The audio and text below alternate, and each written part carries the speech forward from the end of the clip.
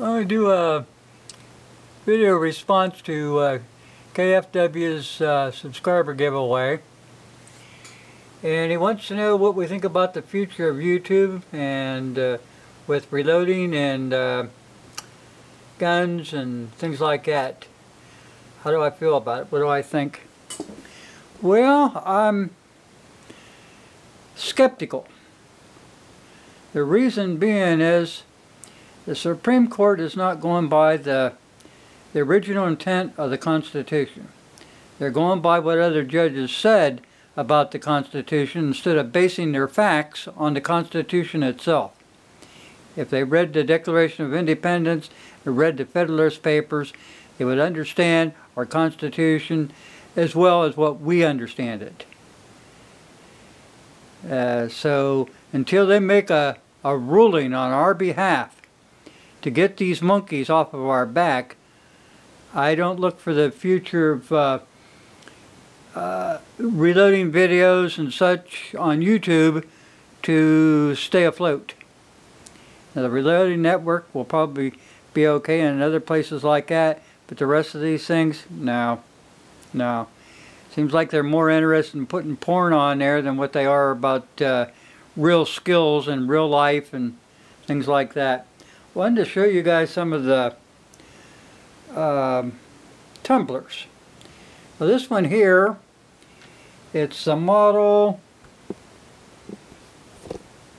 AR2.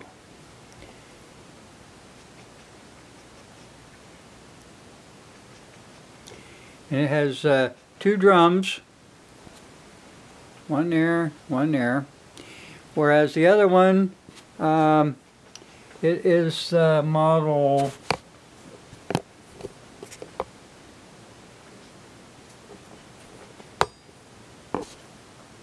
AR6, and it has one big tumbler. And then this one here is the tumblers model B. Now, if you notice, they all have the same drive motor on there, so it's easy to, if something was to happen, I could, change things over. But this here, it has the one with all the bolts and stuff, which is a lot better than these things, because these things use a rubber gasket band to hold them in place, to hold the lid in, and when you break them, then you're kind of screwed. So I actually used a piece of wire to hold that one in place. I got tired of looking around for stuff. But anyway, this is a pretty good tumbler. I wasn't smart enough to get the ones with the pins. I got this and I didn't order the pins because it didn't seem to be, logical, since I had like 24 pounds of the lineman media to put in there to tumble the stuff in. But kind of wish now I had gotten the brass steel pins, stainless steel pins for it, but I didn't. I wasn't that smart. Like I said, this one here has two little things on there. Once I had, what do they call that stuff? Oh, that was pumice in there. It was like pumice, lava junk, and you put that in there to polish stuff that you didn't want to scratch at all.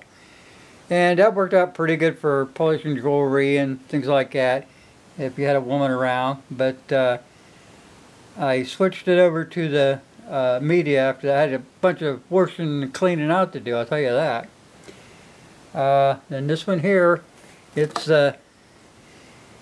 it's twice the size of what these are. And it holds a good deal, probably about 300, I guess. I could put in there, maybe 338 or something.